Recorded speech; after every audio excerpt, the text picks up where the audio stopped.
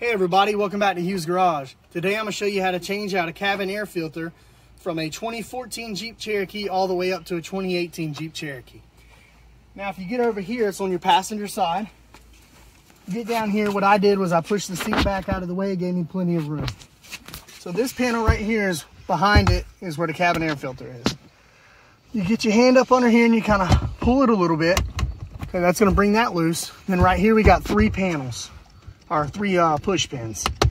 Pull that, second one, third one, put that to your side. Now if you look right here, you'll see your cabin airflow, your cabin air filter tray. Right here it says the airflow goes that way, so it'll be towards your seats is the arrow for the airflow. If you look right here, you'll pull this pin down and that pulls that loose. And then at the top, you're not going to be able to see, but there's a little pull tab. You pull that, comes right off. In here is going to be your cabin air filter. Just kind of grab it, pull it on out. Remember how you pulled it out though.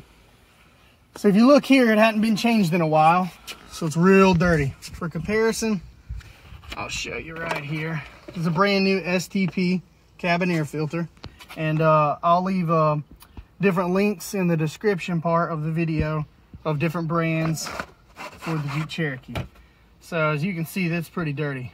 So I put this one in the box and throw this thing away. Okay. So as the new one, airflow is going to be going towards the seats, so it'll be this way.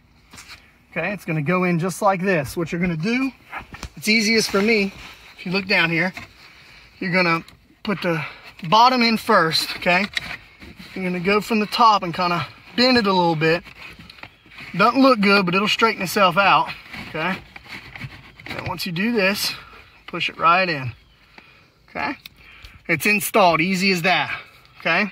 Then to reinstall it, you can start from the bottom, push that in, you'll hear it click, and then the top you'll push in, you'll hear it click as well. All right, then to reinstall this, you'll do the push pin here. Okay, just push on them, push back in. Then this, it has like a little curved point. You'll pick it in, you'll bend it a little bit, push it right in, and then perfect. And then you'll put this part right here.